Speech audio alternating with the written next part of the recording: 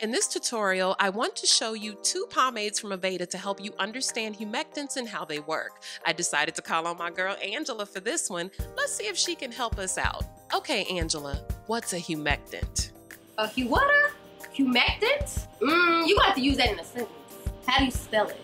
Is that like gluten? Like I need to get humectant free? Is that like a new New York neighborhood? Because you know they redoing everything.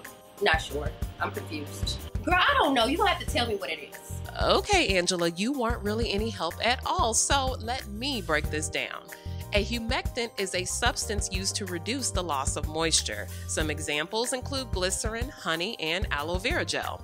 The humectant pomade is designed to attract moisture to hair, making it highly effective in dry climates with lower levels of humidity. It is made with aloe leaf juice, castor seed oil, vitamin E, and an aroma of jasmine, rose, and clove to help add shine, eliminate flyaways, and condition the hair. The anti-humectant pomade is designed to repel moisture away from the hair, making it most effective in humid weather. This one is made with ingredients you may be used to seeing in heat protectants, which include silicone. That's what repels the water. They don't hurt you, they don't change anything about your curl pattern, they simply accomplish the goal of humidity defense. This one also has a blend of jasmine, rose, and clove along with castor seed oil. The benefits of humectants are softer, bouncier, more elastic curls when the dew point is just right. But when it's high, they can cause frizz and excessive swelling of the strands, and when it's low, they can cause dryness by drawing water out of the hair shaft. So selecting the right pomade is important. Okay, so based on everything that you said, Mo, I'm gonna go with the anti-humectant pomade. Since I live in New York City, it's very, very humid and my hair gets really frizzy as a result. So I'm definitely ready to try the anti-humectant pomade. First, we are going to cleanse with the Brilliant shampoo, which I love because it removes buildup, restores softness, and it is specifically designed with textured hair in mind. I personally use this on my own hair when I feel I need a deep cleansing.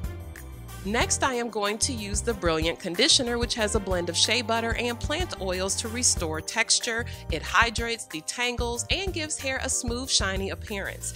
Even though this is a rinse-out conditioner, I am going to steam Angela's hair for about 10 minutes to really allow that conditioner to soften her strands. With her hair being color treated, she needs this boost of moisture. After rinsing, I am going to apply Brilliant Damage Control as a leave-in protectant. This spray is one of my favorites because it helps combat breakage with a blend of protein and botanical ingredients. Now it is time to set these curls. I am going to mix a bit of the anti-humectant pomade with the Brilliant retexturing gel. Apply it to Angela's hair in small sections and use my Denman 3-row comb to distribute and define. I will coil pieces together more tightly in the back to keep that hair closer to her head and then let the top be more free-flowing. The retexturing gel provides a medium hold with nourishing plant proteins for softness, hold, and shine. As you can see, the gel and pomade mix beautifully together. There's no residue or sticky film. I gave this tip on my channel some years ago, but for those of you who don't know, mixing products together in your hand first gives you an indication of how they will act in your hair. If it makes a frothy, sticky mess, reconsider that combo because it's likely to do the same thing in your hair. You're welcome. After all of the hair is set, I am using clips to keep it in place under the dryer. I am going to allow Angela's hair to dry 100% of the way so we don't have any diffusing this time. Total dry time was about 15 minutes. Hooded dryer setting gives a more polished result than air drying, so if you have trouble with your wash and goes, consider this drying method. To finish, I will apply a bit of Brilliant Emollient Finishing Gloss for extra smoothing and shine, then fluff a little bit and situate the curls. These products set very clean, no residue, no tacky film, and what I love most is that I can feel the hold and I see that it's there, but the hair is still incredibly soft. This collection of products was designed for textured hair, so it is formulated to suit the needs of curly strands, and it gives brilliant results.